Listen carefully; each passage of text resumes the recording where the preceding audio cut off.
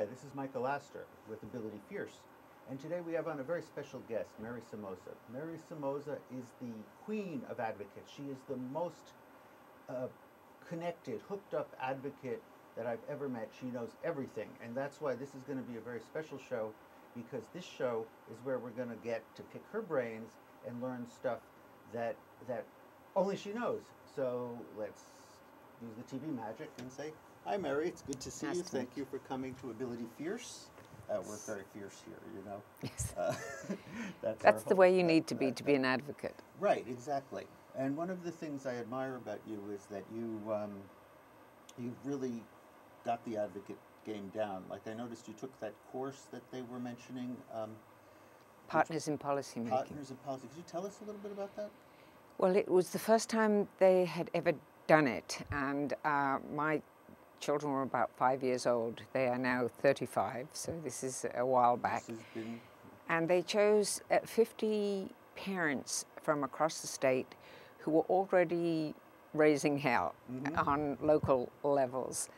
And they brought us to Albany for about, I think it was 6 weeks, perhaps maybe a month, on a Friday afternoon, and we would spend the whole rest of until 10 o'clock at night on Friday, and then up at 8 in the morning. We would start at 8 and all the way through till 4 in the afternoon. And they taught us how to educate policymakers more, to make your advocacy more effective. Tricks and tools of when you're talking to a policymaker, how sometimes you cannot actually get to the representative, the elected official, but chiefs of staff have the ears and often recommend and finesse the way to the actual assembly person or senator or whoever it is you're wanting to speak to. And the second thing they taught us is not to be afraid, that our personal stories, our life stories of what we were going through with our children was the most effective tool that we could use. Not any fancy knowing the law. We're not expected to know all of that stuff, although we end up knowing it better than most. But tools that you can convince in 10 minutes a lawmaker that your case is valid and that they should take it up and they should, you know, assist you and work with you, and you hope to move their position. And then they introduced us to people in management and budget, people in government, in different parts of government, in the different sessions, so they could explain what their job was and how our advocacy could affect their jobs, and the intricacies, if you will, of how a law becomes a law, and what you can do and how you can do grassroots movements. It was for us who were out there already doing that, but not really knowing what we were doing, just gut feeling and doing the best we could. It was a terrific eye-opener. So, you have two children. My daughters, identical twins, Alba and Anastasia, and while they're identical, they don't physically look alike anymore because of the level of disability, and but they are definitely identical twins. And both of them are different characters and have different likes and dislikes. Alba is the artist, and right now she goes to an art studio in Chelsea where that's for artists with developmental disabilities of all different ages and backgrounds, and they paint and or sculpt or whatever their medium is. And they have art shows, and they go to outsider art events and in museums and the Metropolitan Museum. Alba does tours there for students with disabilities. So she has her whole art work, and she sells her paintings, and she sells them very well. And on Fridays, she teaches at she is the art teacher at a school called I Hope in Harlem. And all of the students are nonverbal. All of them, they're either medically fragile or with significant disabilities, but all of them are nonverbal. And their teacher is also nonverbal and communicates through her communication device and gives instruction to the aides. Oh, this is amazing. How to, she works on the curriculum and beforehand, and then she works with the teachers in the school, and they decide what what they will work on for the rest of the semester. They get the materials, they line up the materials for the students, and then she teaches the class and gives instructions to the aides what they have to do. Don't do the work let the child choose the color. And Alba does all these instructions for the aides as well as the child, because she knows that in a lot of cases when she was growing up, nobody gave her a chance to choose.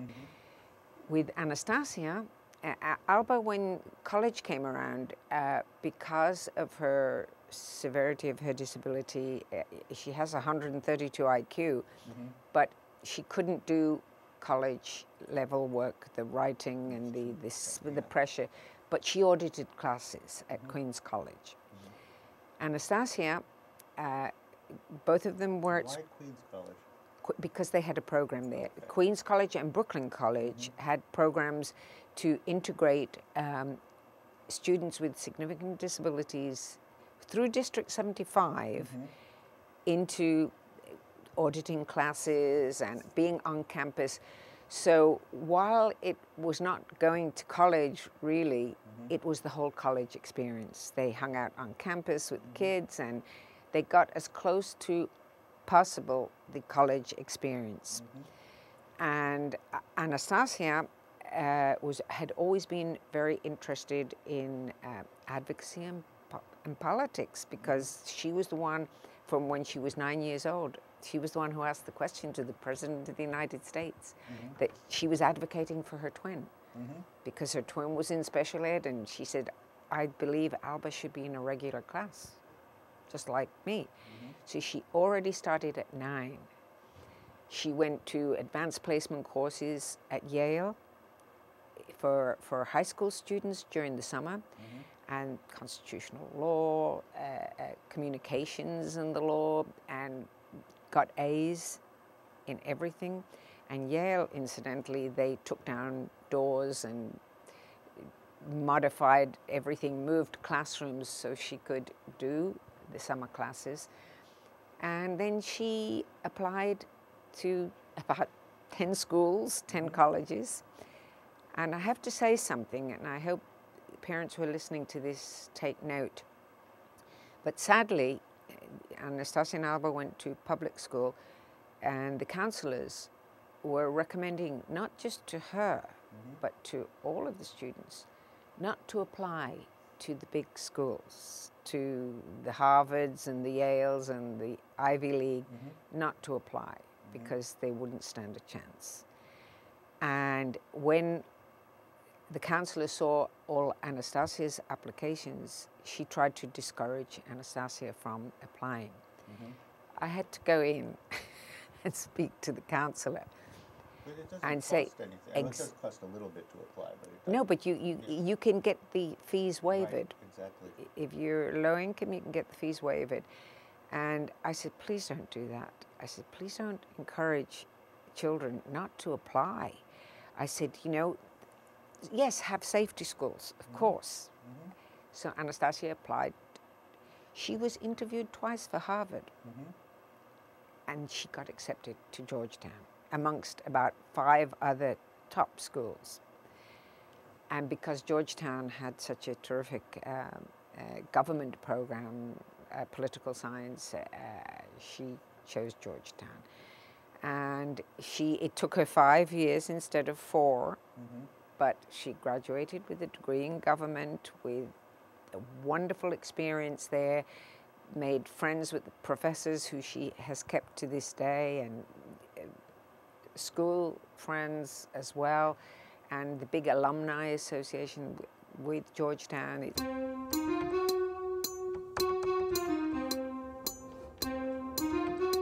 When photographer Amy Berg learned she had retinitis pigmentosa, a degenerative disease that leads to blindness, she thought it might be time to try something new. It's almost like there's a stigma attached to you if you're disabled. So I decided I had to change my career, and I had to be an entrepreneur of some sort because I wouldn't fire myself. Soon, Amy's Cookies grew to employ 7 people with over $500,000 in sales, and that has made Berg one of the rare small business owners who is also blind. I set up Amy's Cookies so I could be independent, and it worked for 28 years. Now, just when she was looking to sell her business and retire, she's encountered an unforeseen setback. But now I'm having to close my business because Dean DeLuca owes me a tremendous amount of money, $71,000, and they're not paying. Berg's problem started when Dean DeLuca, a traditional New York gourmet shop, was purchased by a Thai real estate mogul with plans to turn the brand global. But she says the new owner neglects the flagship location, which became a culinary landmark shortly after opening in 1977. I mean, it's kind of ironic that I'm being forced to close by the company that kind of put me on the map. Berg reached out to Giorgio DeLuca for help after reading an article saying he had kept a stake in the company. He had sold off his shares years ago. He didn't have a stake in it, and he wanted to know how that information got into that article, because he wasn't very happy about it, because he didn't want to be associated with these people and how they're kind of ruining, his baby. And then he advised me to get a lawyer. Berg isn't the only vendor who's been stiffed, but she says her disability will make it that much harder to find buyers who could take the place of her main customer. I'd have to hire somebody to go out and get more accounts. That would be fine if I had the money in my account from Dean and DeLuca to hold me over until, I was able to do that. So she got her degree there, then she was volunteering at the Clinton Foundation up in Harlem, and through the foundation she met a lot of very important people. And at one of these events she met Cherie Blair, Tony Blair's wife, and she said she asked Anastasia what she was planning, and she says, well, I'm going to do my master's, and she says, why don't you come to London and do your master's, get a more global view, do it in London. And so Anastasia went to the London School of Economics and Political Science to get a master's degree in human rights. How is London for disabled people? It's fantastic. Yeah, is it better than New York? Well, oh yes, it is better than New York. But what was interesting was her room in the graduate school was not. It looked like a disabled room with the wide doors and everything, but she couldn't open the doors. And there were a whole series of things which, had there been a fire or anything, and it came to force because she had a very disagreeable incident with an aide, and she was pretty much held hostage for 2 days in her room, and she couldn't get out because she couldn't open the door. Yeah. You see, these little tiny details become disasters, yeah. But no bad thing goes without turning it into an advocacy moment. And so Cherie Blair came to the school. She was on the board of governors. She met with the whole hierarchy of the school and told them that something really terrible could have happened to Anastasia because her room was not really accessible. Well, something really terrible did happen to Anastasia, didn't it? She had to defer that semester because it was so traumatizing, and she just needed to defer that semester and come back. But in that time, they made on every floor of the graduate, they made really accessible, state-of-the-art, £150,000 of reorganizing the accessible rooms. She's working only part-time until we can figure out all the dynamics of how do you keep your medical insurance, your Medicaid, and the job. And apparently there's a way, we haven't figured it out yet, but we're working on it. But she's working part-time, 3 days a week, for the Speaker of the City Council of New York. Okay. And it's the first time in the history of the City Council that they've had a disability coordinator for the whole council. So she's working with other council members as well on disability issues. And just her physical presence there in the council, that people see her, they're in the elevator with her. It was the same when she did an internship in the Senate with then Senator Clinton. The importance were those members of Congress and the Senate seeing her, going around, being with her in the elevator, etc., etc. It's having people with disabilities in visible positions out there where you can see, oh, here's a very qualified person who happens to be using a wheelchair. Well, that's why also when Anastasia spoke at the convention in 2016 for Hillary for president, that was a very important moment for our community, because she, on the label behind, was advocate for people with developmental disabilities. And she had photos with Hillary since she was 9 years old.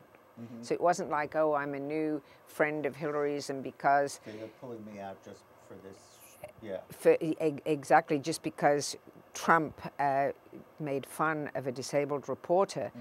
And so they're putting me in there to counteract that. Well, this is one of the things that Anastasia also said in her speech, and if I may tell a little secret, I insisted that she put in the speech, is that there are 56 million people with disabilities in the United States now, and it's going up as the population, as the baby boomers hit the numbers. The AARP said, Exactly. It's one of the biggest, most not recognized political power out there. And if that sleeping giant becomes energized, it can hopefully move mountains. But it's getting it organized and getting people to work together. Different disability groups, you can't be fighting over their little bit of the pie, and once I get my little bit, it's all right, I'm all right. The others have to fight for we all have to move together and work as a larger force for the good. And even when it doesn't affect us, when it's not something that I need or my kids need, but you still know it's for the bigger good of all of those who do need it. Yeah, that's the thing I think that I feel very strongly. When Nick got in, there was a lot of chatter like, well, his parents are connected, or his, or my last name Astor, like, oh, he's an Astor. I said, no, but what I had, which a lot of people don't, and what you have, is that we fight. We're willing to stand up. We're not ashamed. We don't hide. We don't sit down and say, I guess we can't do it. I don't know if it's where it comes from in you. Just when Nick said to me, I want to live away at college, I was like, this is going to be really complicated. But I love you, and you're right. You should go away to college. And it was really complicated, but it was worth it. But I don't want it to always have to be so complicated, because it takes a big toll. That moment came for me when my kids were 6 and they went away to camp for the first time. And I thought, how are they going to live without me? It's a common, particularly Alba. Yeah. And it was, and they were so excited to go and do what all the other kids were going to camp and so on and so forth. And I stood at that bus and I put them on the bus, and as tears streaming down my face as the bus pulled away. And it was only, they went for 3 weeks, and it was only in the second week that I allowed myself to relax. And then they were coming back. Have you seen that show Speechless? Yes, yes. You remind me of the mother a little bit. You have that fight and the British accent. Oh. So, but But she also, the mother in that show also reminds me of myself. You know, Yes. it's that thing. But they have these really good little moments, like when the kid goes away with his personal care attendant for the first time, and they don't know what to do. The family's sitting there going, "Now what?" Because it's such a, you know, when Nick went to college, I was like, "Oh, What now? yeah." So before I got married, I lived in Spain, and I speak Spanish. And I used to take the kids down in the summer to stay at my mother's house down in Spain. And a friend of my husband's was very well-known radio. Radio is very, very big in Spain. Everybody listens to the radio. And the radio company and television company that he worked for were one of the biggest supporters of the biggest disability organization in Spain. So they had this program called Sin Barreras, without barriers. And they would ask me every year to go on the radio and talk to Spaniards. And the day I was scheduled, that particular day, to speak on the radio, I said to my husband, I said, I'm going to the fish market. And I said, I'm going to take Anastasia with me. You take care of Alba. I threw Anastasia in the back of the car with her fold-up wheelchair. And when we get to the market, there were stairs, like the Roman stairs, like going, like, I mean, ragged stairs. And so I see this tall fellow coming along, and I stopped him and I said, would you mind helping me with the wheelchair up the stairs? And he looked at me and he looked at Anastasia and he says, oh, to Anastasia, he says, you're such a pretty little girl. What is your name? How old are you? And I looked at him and I said, you have a child with a disability, don't you? And he said, how do you know? And I said, because you spoke to her. You didn't ask me how old she was and tell me the compliment. You spoke directly to her. And he says, yes, I do. And then he told me about his child, and I said, oh, I said, how is she doing? And he says, well, my wife is having a very hard time, and my son, who is not disabled, is also having a hard time. And I said, he said, do you have other children? And I said, yes, I do. I said, as a matter of fact, Anastasia is an identical twin. His twin, I have 4 children, but her twin is also severely disabled. And he immediately crossed himself. And he says, in Spanish, all in Spanish, he said, what a cross you have to carry. And I said, no. I said, I don't have to carry a cross. I said, does your wife listen to the radio? Do you know the program called Sin Barreras? And he says, yes, of course. And I says, well, I'll be talking at 6 o'clock on that program tonight. I want you to get your wife and your son to listen. And I said, my name's Mary. His name was Jose. And so he helps me up the stairs. And I wanted Anastasia to go to the fish market because everybody's yelling, oh, the shrimp are good today, and this is this, and it's very colorful, and all the smells, and it's in the old part of town, and there's a lot of... I wanted her to have that experience. So the show comes on that night, and we're talking about different aspects of disability, and I started talking about how important it was to take your child to the beach, to take them to restaurants, to take them wherever you go with your family. Don't leave your child at home. Take your child with them.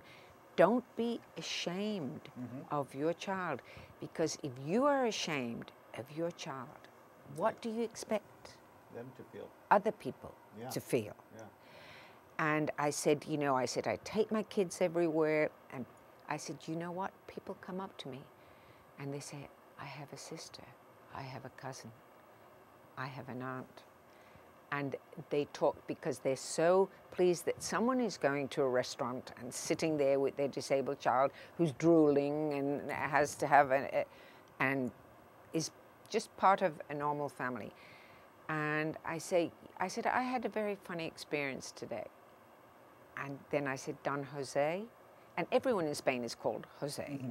So it didn't identify him. I said, Don Jose, I said, I hope you're listening. Mm-hmm. And I explained, you know, about our meeting and everything. And I said, Don Jose said to me that I had a cross to bear because I have two twins. Mm-hmm. And I told him that I did not have a cross to bear. And now I'll tell you why, as well as anyone else who's listening.